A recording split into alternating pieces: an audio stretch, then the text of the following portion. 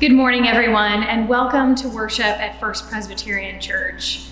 As I stand in the sanctuary this morning, I am taking a moment to remember each of you and to think about what it would look like if you were sitting in your usual favorite pews, what the noise would be like during the passing of the peace as you enthusiastically greeted one another.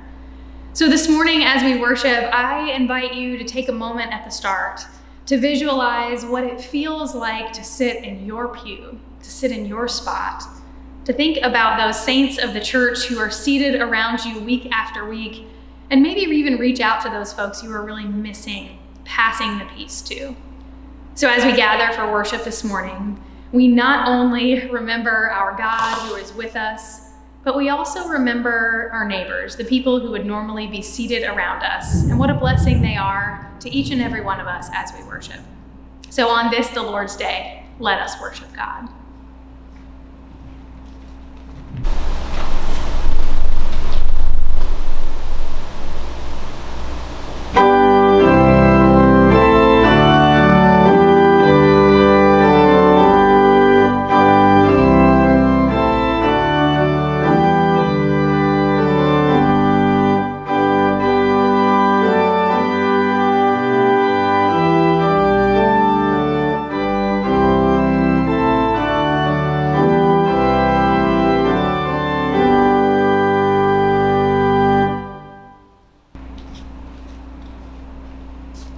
Please join me for the call to worship. You can find the words printed on your screens. God called Moses to the mountaintop, promising to meet him there. God calls us still and meets us on the mountaintop and in the valley. The Lord is merciful and gracious, slow to anger and abounding in steadfast love. The Lord forgives our iniquities and journeys with us in the wilderness. Let us worship our God who does not leave us or forsake us.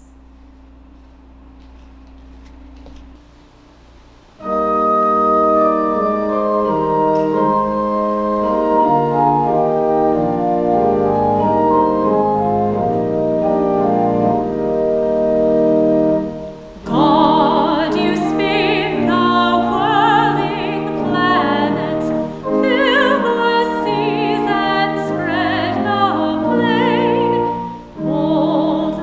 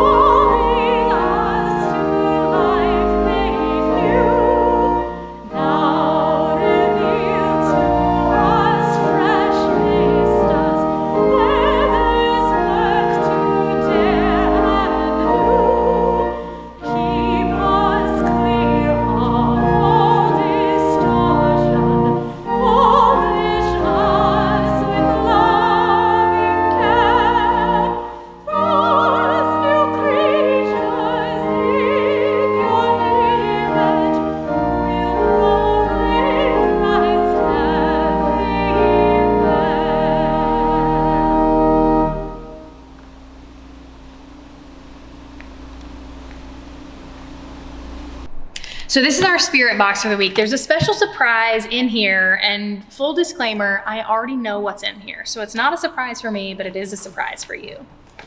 Let's see. This is Paul.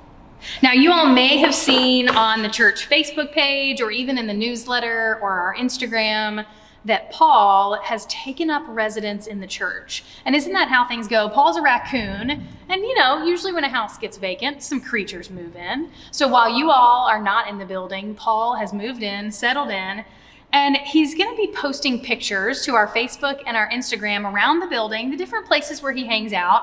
And kids, it's your job to ask your parents to help you look at those pictures and see if you can figure out where in the church building that Paul is hiding. And then there's a special email address, postcards from Paul. And so you'll email in and let Paul know that you think you found him. And if you guess the right place, Paul will send you something special in the mail. Isn't that fun? So Paul is named after Paul in the Bible. And one of the things to know about Paul is that Paul went on journeys. He went on journeys all over the place, pretty much as far as he could go to try and teach people about Jesus. He was a traveler. So our Paul the raccoon is also a traveler, but of a different sort. He's going to be traveling around the church building. And I know that he's really looking forward to hearing from you. He hopes that you can find him, and he's really excited to put some things in the mail to you. So welcome, Paul. We're really glad you're here. Mary Alice Russell is the one who introduced us to Paul and is managing his correspondence. So we're really grateful to her for that. And Paul, we're glad you're here. Kids, be watching out on our social media for Paul and see if you can find him, because I know you miss seeing the church building. So Paul's going to give you glimpses into the spaces that you're not getting into yet, but hopefully you will be very soon. So we'll see you next week, and be on the lookout for Paul.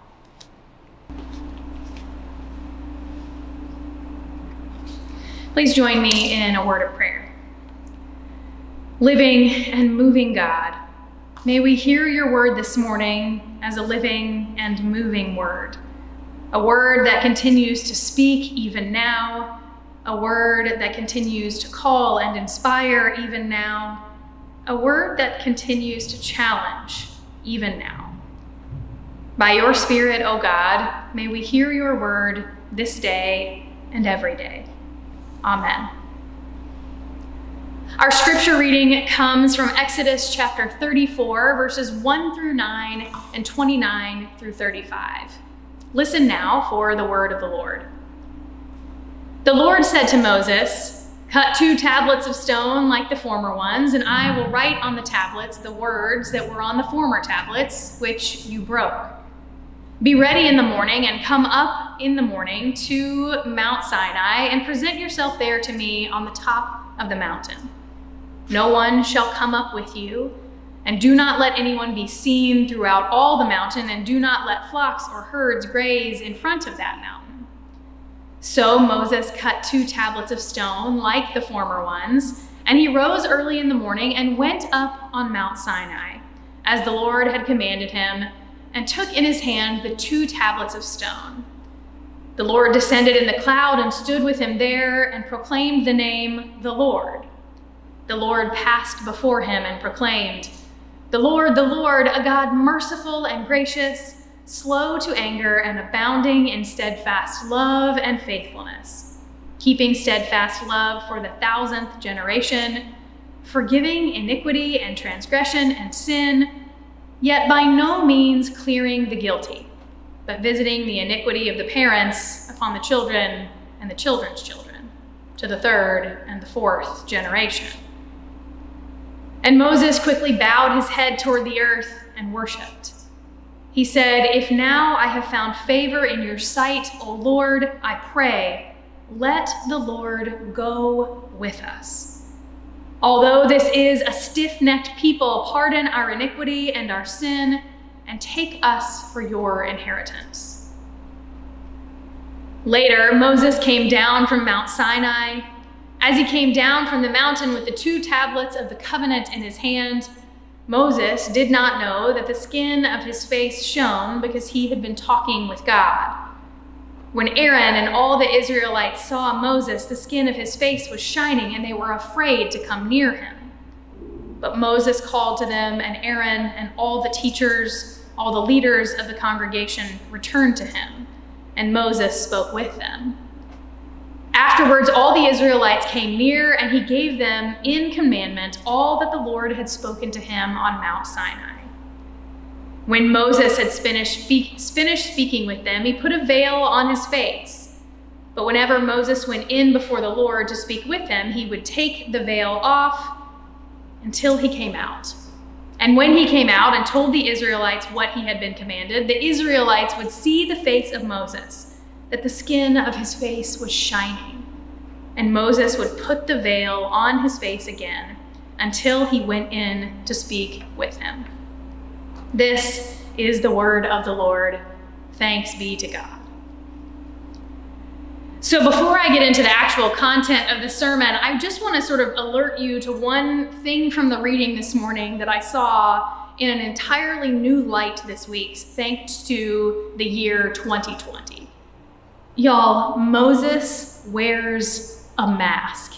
He comes down off the mountain and his face is glowing because of this encounter with God's presence. And so he puts on a veil, a mask, and he wears it all the time. In the desert, on the journey, he only takes it when he goes in to speak with the Lord. So let it be said that mask wearing is not new and that it is even biblical. So now we can all just say that we're channeling our inner Moses. He wore a mask because he was glowing with God's presence. And so as I think about all of us putting on our masks, as hot and as uncomfortable as they can be in the summer, I'm going to be thinking about the way that each and every one of us is glowing with God's presence because of what we're doing, because we are doing this uncomfortable thing out of love and care for our neighbors. I can't imagine anything more biblical than that. So, set that aside. Now on to the rest of Exodus 34. So if you spend very much time reading the book of Exodus, the whole thing begins to feel a little bit like this roller coaster ride full of highs and lows, high highs and low lows. The people of Israel, they are crying out from oppression in Egypt. God hears them and calls Moses, who will be the one to lead them out. But the Pharaoh refuses to listen, and so there are plagues, frightful, harmful, deadly plagues. But the Pharaoh relents, and Moses leads the people out. Then they get into the wilderness and they start to doubt and complain, and so God feeds them, sending manna and quail to assure their doubts. On and on, up and down the roller coaster of the book goes. And as the Israelites move further into the wilderness, the pattern seems to become that God is the source of the highs, and the people's mistakes and doubts and complaints are the source of the lows. Now, of course, that oversimplifies things, but you can sort of see the big picture I'm getting at of all these ups and downs. The people make a lot of mistakes as they journey for these 40 years, and God remarkably hangs with them. In our text for this morning, it shows Moses going up the mountain to meet God to get this second set of tablets of the 10 Commandments, to try again after the first go at the covenant failed pretty miserably. So our text alludes to it, but you may remember that when Moses went up on the mountain the first time to meet God and to receive these tablets with the 10 Commandments, it's back in Exodus 31 and 32, when Moses goes up on the mountain, he's gone for a while. And the people, they start to get antsy. They start to wonder where he's gone. And as they were overcome by doubts in God's faithfulness, they made an idol to worship. They made the golden calf. The people, in the absence of Moses' leadership, they made an idol to worship, breaking the 10 Commandments before they've even made it down the mountain.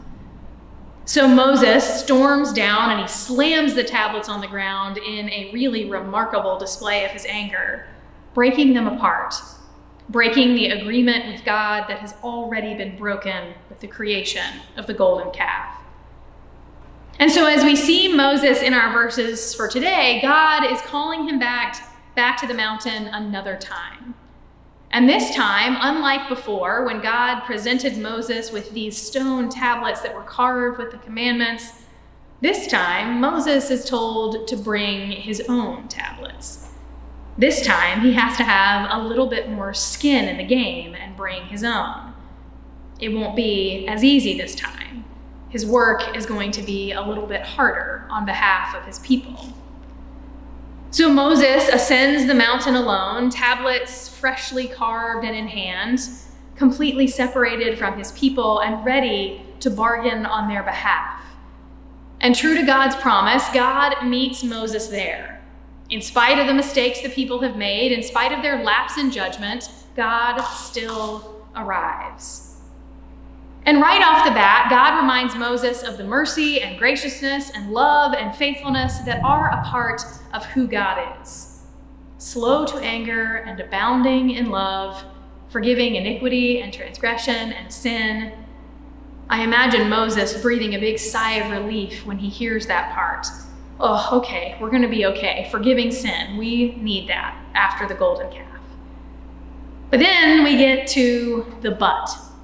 But by no means clearing the guilty, but visiting the iniquity of the parents on the children and on the children's children.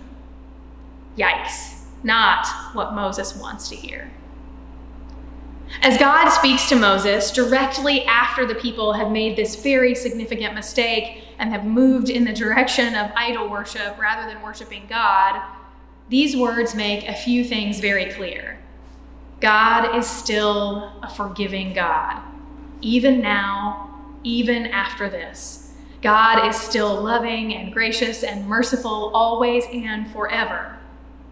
But for those who cannot be moved, who will not change their ways, who cannot be loyal to the Lord their God, this is where this punishment comes in.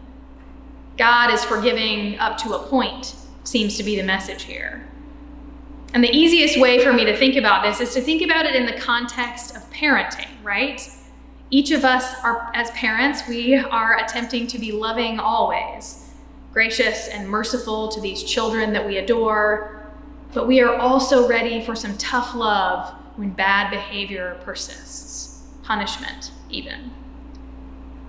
So Moses hears these words, he receives the good news and the bad news, and he responds in a few ways. First, he bows down and he worships God. Then he uses his favor with God to bargain for his people. And this, of course, isn't the first time he's done this, and it won't be the last. In his bargaining, he asks for one very big thing. Lord, go with us. Moses knows that the journey is not through for these people, and he can already tell that the only way they survive and thrive is if God goes with them. But here's what's interesting to me. So after the people made the golden calf, Moses found himself bargaining with God there too on behalf of the people. And back in chapter 32, he says to God, if only you will forgive their sin, those people, their sin. But here, just a bit later, he says, go with us, pardon our iniquity and our sin. Moses, again, has more skin in the game the second time around. Our sin, our mistakes, instead of just theirs. Moses acknowledges that he is complicit. He is a part of all of this. And although we are a stiff-necked people, God, go with us. Go with us not in spite of our sin, but precisely because of it. It is because of the missteps and the mistakes that we need you to go with us, O God, each and every one of us, even Moses. Please go with us. And what is remarkable, even though we know it's coming and we've read it before, is that God says yes. God says yes to the covenant with a people who are still going to be stiff-necked, who have made mistakes and will make more. God says yes and goes with them, even though Moses doesn't come up the mountain to tell God about some great repentance or apology from the people. God says yes fundamentally because the character of God is to be merciful and gracious, slow to anger and abounding in love, forgiving iniquity and transgression and sin. This is one of those moments in Scripture where we see God choose to be in relationship with humankind. And it won't be the first time we see God make that choice, where we see God choose to reveal God's self to us, where we see God choose to walk with the people when they and we have not earned it or deserved it.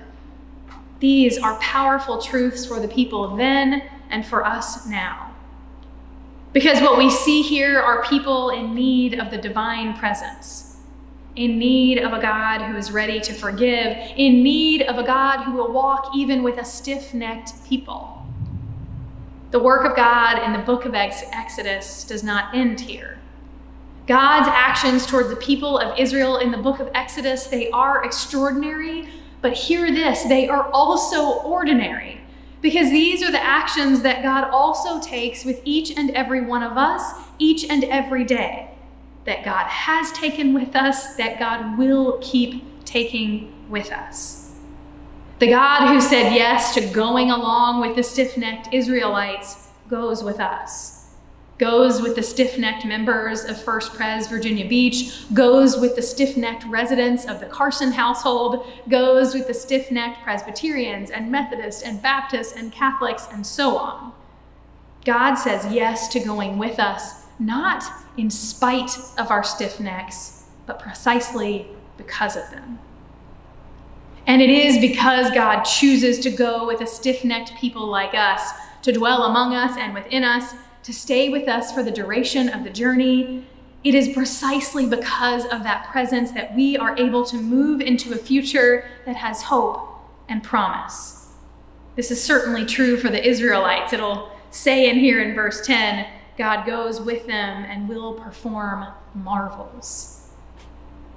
As we move through this particular wilderness we are in, as we pick up our feet and we keep moving forward on the days it feels like we are trudging and struggling, God goes with us and will perform marvels. God goes with us and will continue to inspire our living, continue to feed us, continue to meet us on the mountaintop and in the valley, continue to meet us where we are and to shine in and through our faces. Friends, the Israelites give me great hope. On this roller coaster ride between faithfulness and mistakes, of highs and lows and everything in between, God chose to stay with them and did not leave them or forsake them. Surely the same is true for us. In the ups and downs of our life and our faith, we can trust that as God went with those stiff-necked Israelites, God is with stiff-necked me and stiff-necked you. God chooses to go with us, and I can't imagine news that is better than that.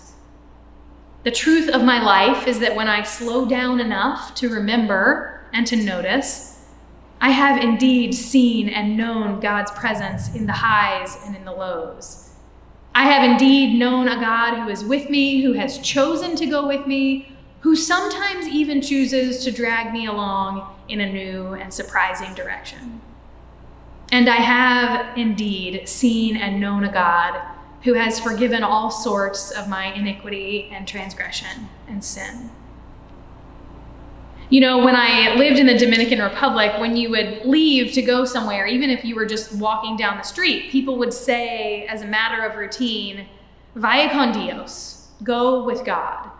It was a blessing of sorts, a way to wish safety and security for your journey, no matter how short.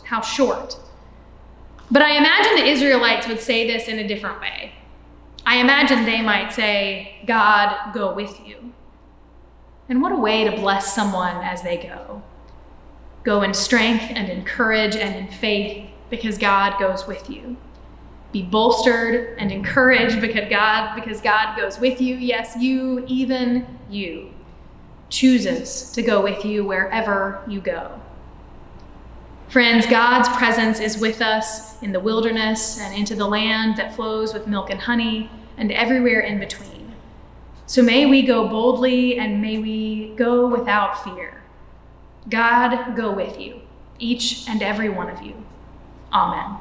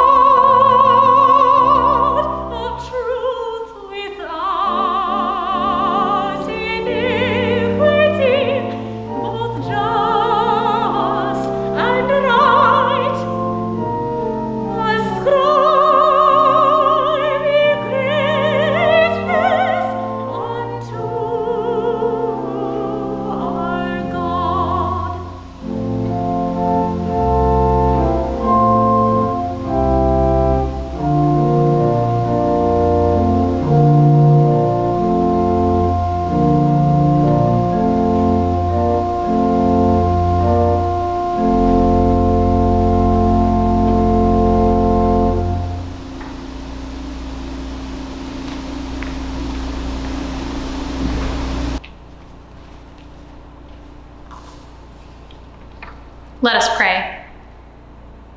Your word, O God, is a light to our path and a lamp to our feet. There are days when that light seems clear and easy to follow, and others when we feel like we are stumbling in the dark, waiting for somebody to turn the lamp on. No matter where we find ourselves these days, we know that we can put our hope and our trust in you. And so we do our best to feel your presence, to find your light, to follow you. And we call on you when we know that we've gotten things wrong.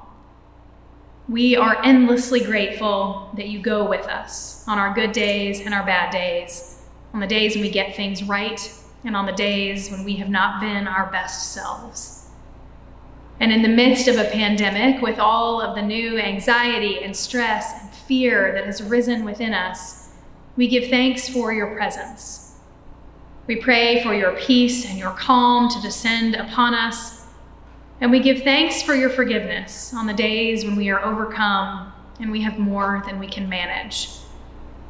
Gracious and loving God, may we know your grace, and may we extend it to others and to ourselves. We know that these are not easy days, O God. This morning, we remember the families of Faye Mager and Don Demuth.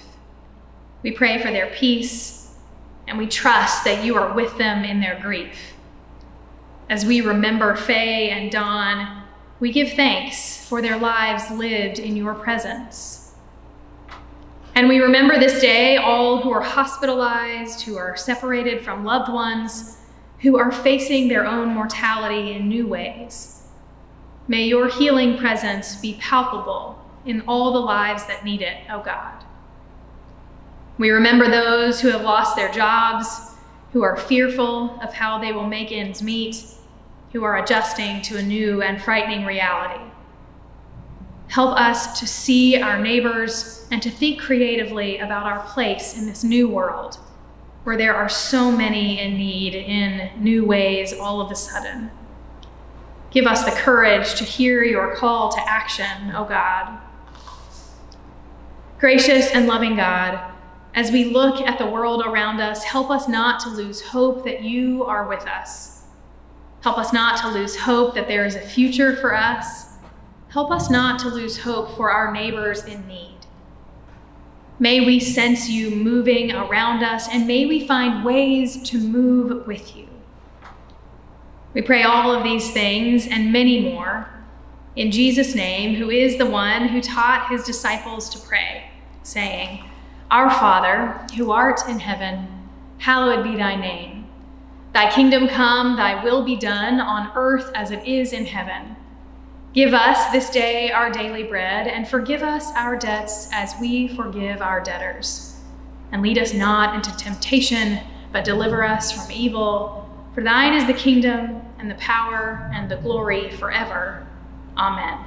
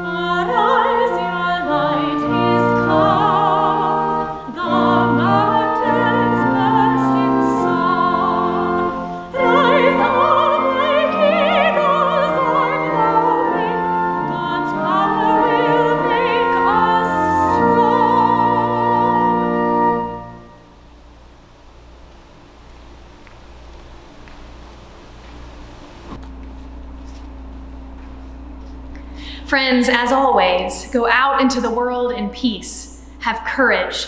Hold on to what is good. Return no person evil for evil. Strengthen the faint-hearted. Support the weak. Help the suffering.